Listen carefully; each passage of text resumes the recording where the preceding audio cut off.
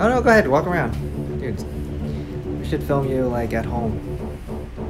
Here I am at home. Welcome. This is the madness.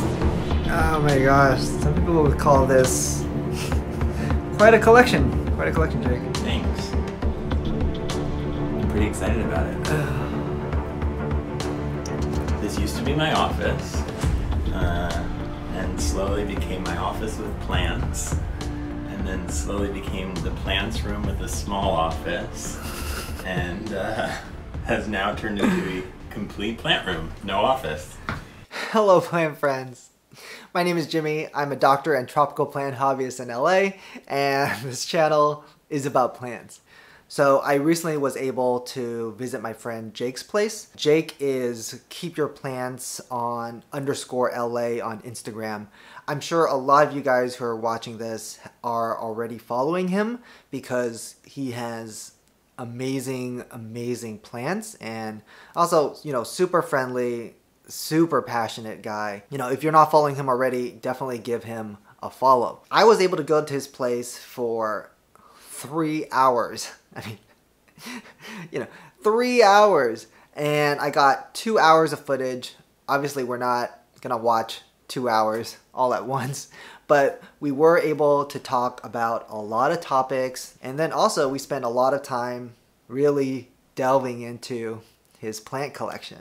So we're gonna call this the Jake series, unless I come up with another name as I go. But this first episode is going to be about light and humidity. Okay, so let's just see what Jake has to say, and let's see what his light setup is. But it's a good plant room. Yeah, it's got really good, you can see we're here. Really yeah, you have a lot of light. Yeah, good morning light in here. The light sort of tones down a little bit probably around 1 or 2 in terms of the directness, but it still gets really bright indirect light for the afternoon. So these 2 shelves against the window are where I put some of the more sun-loving plants, and then these plants, you know, these shelves here that don't get really much natural light at all. I've got a lot of grow lights going. I normally get a lot of questions about what light recommendations. Totally. So first and foremost, I think nothing rivals good old-fashioned sunlight. Yep. So, you know, sunlight is always best. I have a combination of a few different grow lights here. Above my Monstera is a Soltech light from Soltech Solutions. I really like their grow lights a lot. I think that they, from an aesthetic standpoint, they kind of look like normal lights. Yeah. Like this Monstera couldn't be happier. On the shelves, I have 2 different kinds of lights. Both are from Sun Systems. They're called Sunblaze. So at the top of the shelves is their LED lights. Frankly, I would love to use those on all of the shelves, but they're really expensive.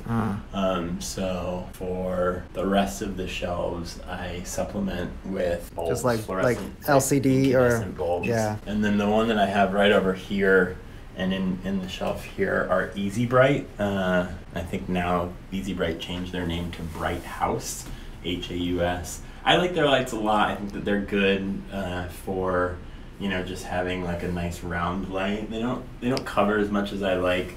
The ones that you see a lot of people use from them are the purple ones. Yeah. I'm not a purple light guy. I had a bunch of purple lights in here before. Yeah. And my house was starting to look like the red light district at night. So finally, Bright House, or, you know, formerly known as Easy Bright, just came out with, you know, both a cool white and a warm white bulb. So I have those in there. When you have as many plants as I do, you know, just a little round bulb like that doesn't really provide all that much.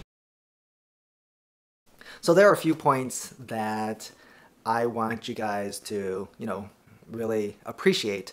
One, as Jake mentions in that clip himself, is that his lights are supplemental. Even without all the extra lights that he put inside his room is very well lit. I did put Amazon links to all of his light products that he recommends in the description below. So now is probably as good an opportunity or time as any for me to share a little about my setup. I really don't do that many plant tours or house tours or plant hauls just because I feel like there's a lot of them out there for you guys to watch already on YouTube, so I'm trying to provide something different. But, you know, whereas Jake puts a lot of time, a lot of effort, a lot of resources into his setup, I feel like I'm a little bit of the other end of the spectrum where I try to be as practical, as economical as I can. I know I have like 24-hour shifts. I work a lot, and then I have, you know, YouTube editing to do. So I really try to lean towards the economic and practical side where I don't have to tend for my plants, you know, as often as other people. I guess some people would call me a bad plant parent. So the only light supplementation that I do are with LED bulbs, right? So I try to find LED bulbs that are between 5,000 to 6,500 K, which sort of is close to I guess daylight or normal light, outdoor light spectrum, I think. And then I also try to find the bulbs that are high in lumens or intensity. I did put a link to an example of those bulbs and the bulbs that I currently use in the description as well. And basically the bulbs that I would recommend are about, you know, 6,500 K and as close as you can get to 1.5 lumens, right? So you want it like very bright and very intense, right? So if your guests, you know, who are visiting your place aren't going like, oh my goodness, you know, holy bejeebus, what are you doing, man? Or, you know, they're like, oh, my eyes, right? If they're not doing that, then you may want to, you know, up the intensity and brightness of your supplemental lights a little bit more. All right, so the next thing that we're going to go into is humidity, right? So, Jake? I think the secret to my success in here is humidity.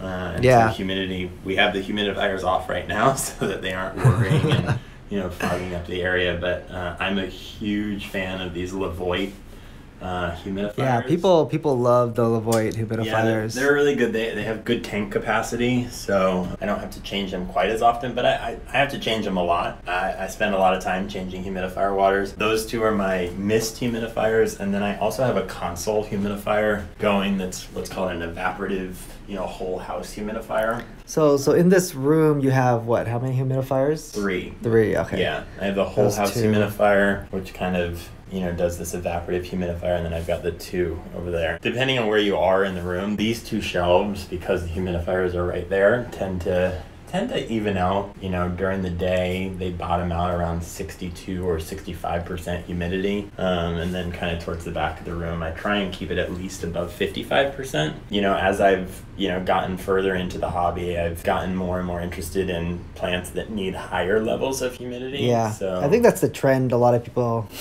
It is, and I think the mistake that I see people get is they get these plants that are, you know, rainforest plants, you know, throw them in an apartment, you know, in Southern California here, where our ambient humidity is, you know, at best 40%, and think the plants are going to thrive. So I started augmenting kind of my setup here with these, you know, I don't think they're the most attractive, you know, these plastic covered, you know, what I call kind of my greenhouse shelves, but they've made a big difference, and plants that need tremendous amounts of humidity, like the ant fern in there, or, you know, some of the more tender begonias really, really thrive in these shelves. They've been a good addition. And then, you know, I also got, I don't know what you call these, like these trays with the plastic covers that I'm doing begonias in right now, and they seem to be doing all right in those. I think people collect plants for different reasons. There's obviously kind of the decorative or aesthetic quality of the plants, which I enjoy. For me, it's more about the collectible component of things, and I really enjoy the challenge of, you know, cultivating plants in Southern California that, you know, you would only find maybe in Indonesia or you know, etc. So, you know, you really kind of have to take extreme measures for them. So, you know, for my begonias in that shelf, in that tray, for example, I don't necessarily get to enjoy the aesthetics of them until I take the lid off, which I do pretty regularly. But, you know, a lot of I get asked that a lot, like, oh, well, why do you keep these plants in these closed plastic shelves when you never get to see them? And if anybody follows me on Instagram, they know I get to see them. I love taking my plants out. I love taking pictures of them. I move stuff around quite a bit. All right, so a few things I want to note or point out about humidity is that, if you notice Jake's room, I guess it would be about the size of a bedroom, right? Or an office, right? Which is what that room used to be before he turned it completely into a plant room. 3 humidifiers in sort of an office is a lot, right? He lives, I don't know how many miles, but he lives more inland, along the coast of LA, so he lives a lot more inland than I do.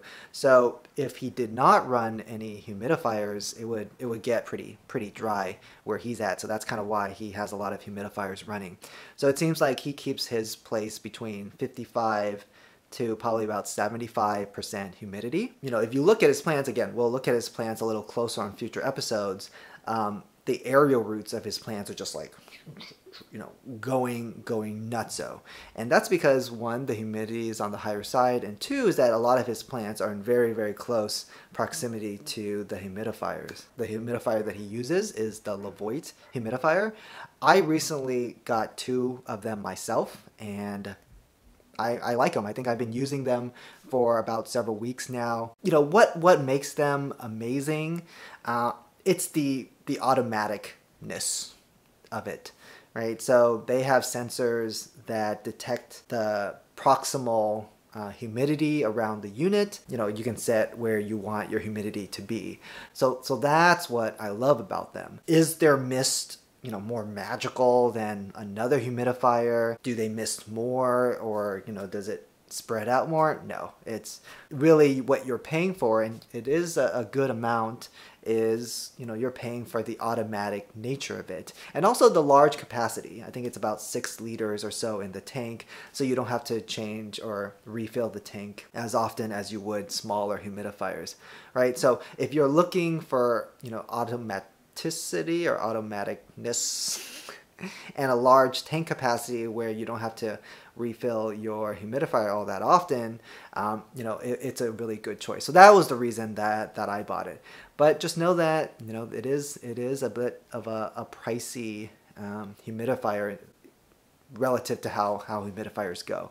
I think it's about $100, with everything on Amazon. So I did put a link in the description below to that if you guys want to check it out and buy it. But yeah, I really highly recommend it. I normally am really cheap regarding everything. But the reason why I felt that it was worth it was that I have cheaper humidifiers and I just don't remember to turn them on. All right, so that's going to be it for this episode. Again, this is like part 1 of probably 10 or something. I'm still going through the editing. I'm gonna try to chop it up to consumable and episodes that aren't ridiculously long. Definitely like, subscribe. Definitely hit that bell icon so you don't miss the next part of the Jake series. Till next time, happy planting.